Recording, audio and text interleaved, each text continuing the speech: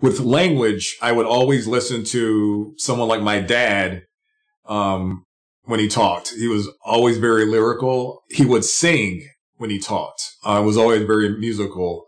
He would say stuff like, learn how to learn, hear to learn, how many hears do you hear? Love repetition, love alliteration, etc. That love of language transferred over to my writing, to my filmmaking, to my film editing, to my voiceover work. Even in journalism, which didn't always work as well as I hoped, but even with journalism, I would always write to how something sounded in addition to writing to the content. But in my work with teaching kids filmmaking, I researched a way that you can count syllables to make a sentence more lyrical and rhythmic, to the point of actually making music without instrumentation, without a beat machine, without backup singers, etc.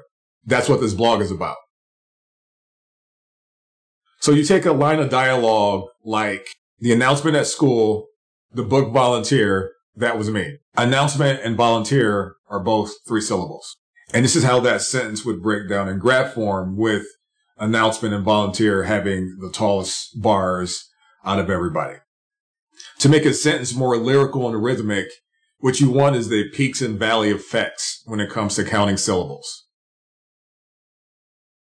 And I also included an activity with this blog as well that could be done a number of ways, but what would be really cool is if you guys could incorporate some kind of music lesson with the stuff you're doing. If you can find some musicians in your class and create beats to see if those 2 departments can somehow make something together.